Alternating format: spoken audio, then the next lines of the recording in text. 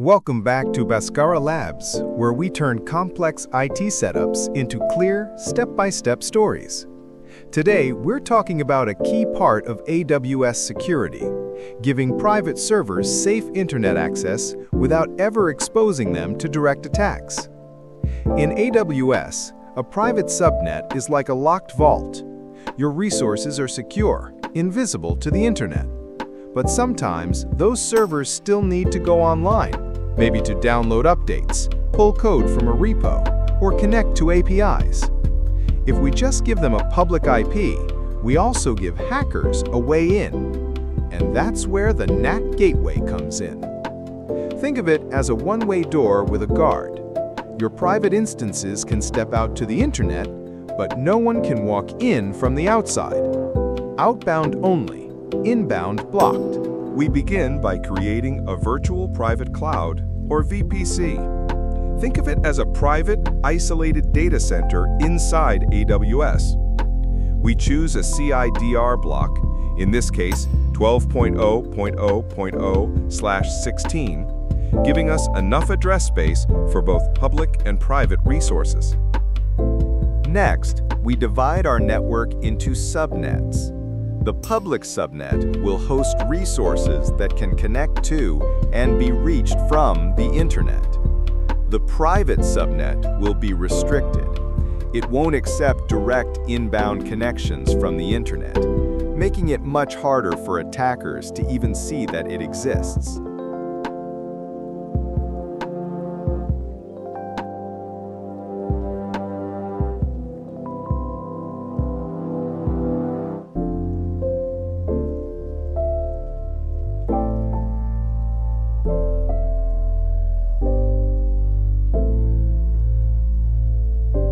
For the public subnet to communicate with the internet, we need an internet gateway. We create it, attach it to our VPC, and now we have an official doorway to the outside world, but only for resources that are allowed to use it.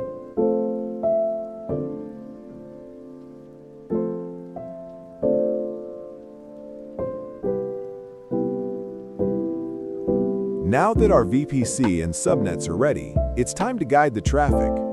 We create two route tables, one for the public subnet and one for the private subnet. First, we associate the public route table with the public subnet.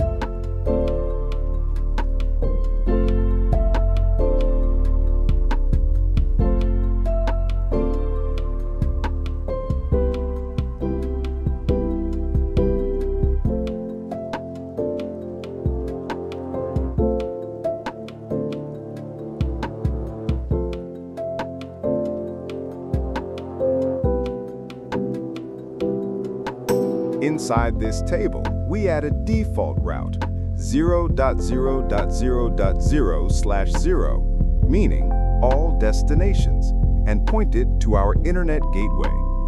This tells the public subnet exactly how to reach the outside world. Then we take the private route table and associate it with the private subnet. At this stage, we don't add any internet route, keeping the private subnet fully isolated, at least until our NAT gateway arrives later in the story. With the network in place, it's time to put it to the test. We launch two Windows EC2 instances, our test machines. The first one goes into the public subnet. It's assigned a public IP address automatically, meaning it can talk to the internet directly through the internet gateway. This will be our visible server, one that can be reached from the outside if the right security rules are in place. The second instance goes into the private subnet. This one has no public IP, no direct internet access, and no route to the outside world. From the perspective of the internet, this machine doesn't even exist. It's completely hidden behind our VPC's walls. By comparing the two, we'll clearly see how connectivity works differently between public and private subnets.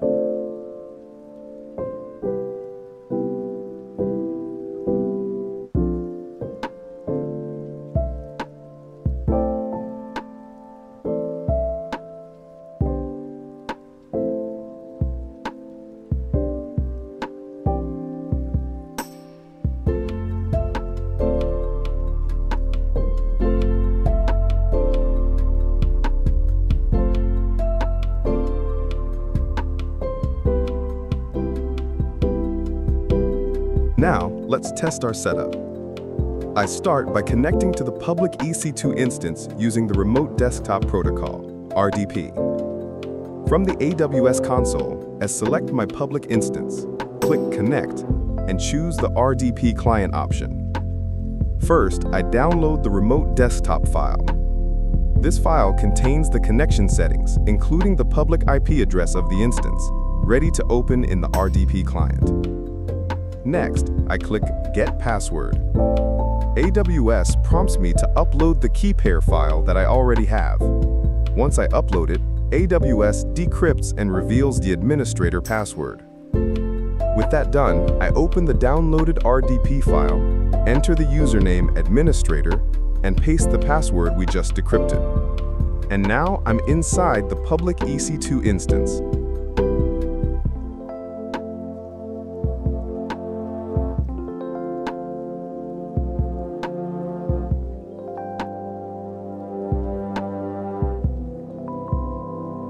I open the browser, head to google.com, and it works perfectly, thanks to the Internet Gateway.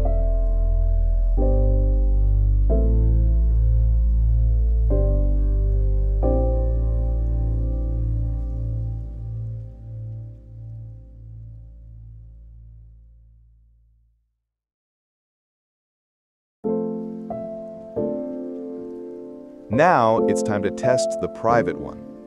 Since the private EC2 has no public IP, I can't connect to it directly from my computer.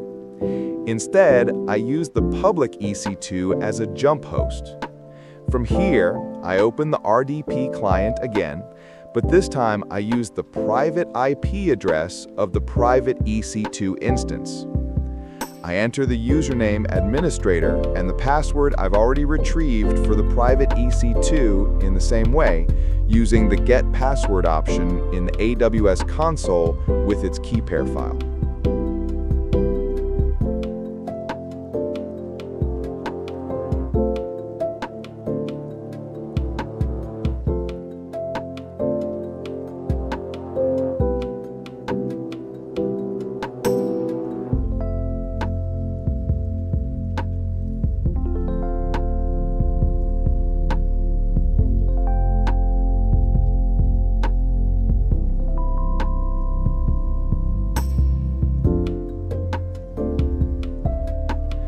Once connected, I'm inside the private EC2.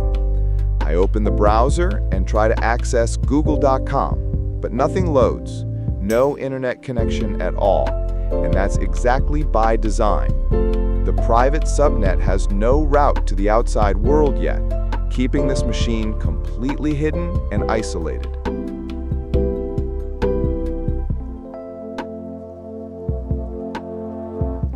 Now we introduce the NAT Gateway, the key to giving our private instances safe, controlled internet access. Go to NAT Gateways and click Create NAT Gateway. Choose the public subnet. Allocate and assign a new elastic IP.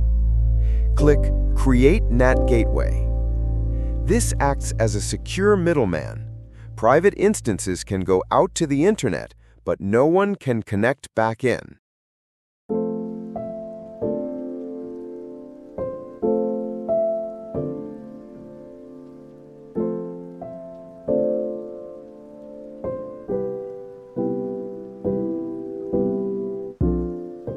Wait until the NAT Gateway status shows Available. This ensures it's ready to handle traffic. Then, open the private subnets route table. Click Edit Routes. Add destination 0.0.0.0/0. Set the target to the NAT Gateway. Save changes. Now, all internet-bound traffic from the private subnet will flow through the NAT Gateway.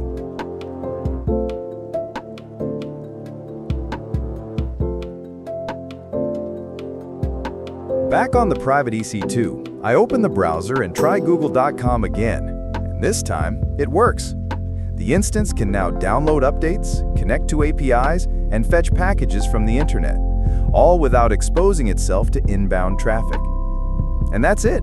We've built a secure AWS network with public and private subnets, plus a NAT gateway that protects private resources while still giving them outbound access. This is a solid foundation for secure, scalable cloud deployments. If you found this useful, hit subscribe and join us at Bhagaskara Labs for more security-focused AWS lessons. Until next time, stay secure and keep building.